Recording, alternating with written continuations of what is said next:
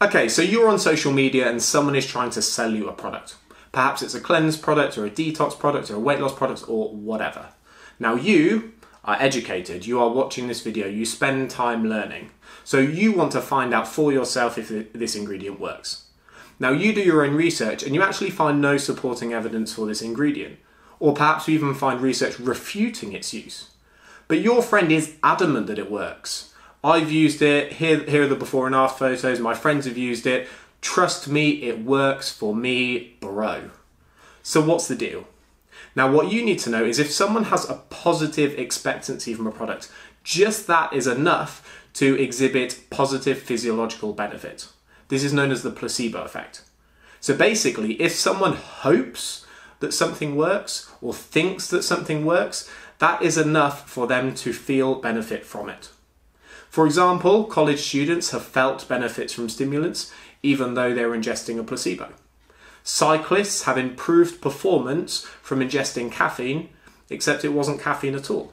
In a dose-response relationship, people that thought they were taking the most caffeine improved their performance the most, except all of them were placebos. In weightlifters, people who thought they were ingesting a strong blend of amino acids increased their performance. And as soon as they were told that it was actually a placebo, their performance then decreased. So even though they had achieved that performance before, when they realized it was due to the placebo effect, their performance actually went down. Now, I know what you're thinking, or what a lot of people are thinking. No. I'm intelligent, I'm educated, I know my body well. I am not susceptible to the placebo effect.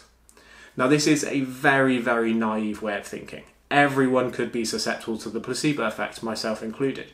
This is why there are placebo-controlled trials, to separate therapeutic benefit from a product from the placebo effect. So for example, in weightlifters, a group of varsity athletes went through a training cycle. Here is their progress.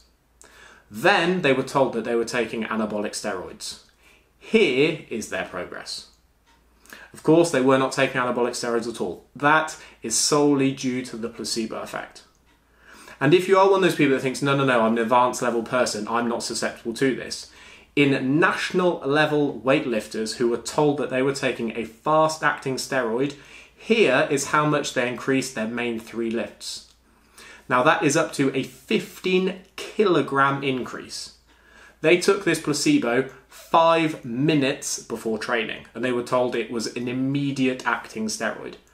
A 15 kilo increase immediately because they thought they were taking steroids in national level weightlifters.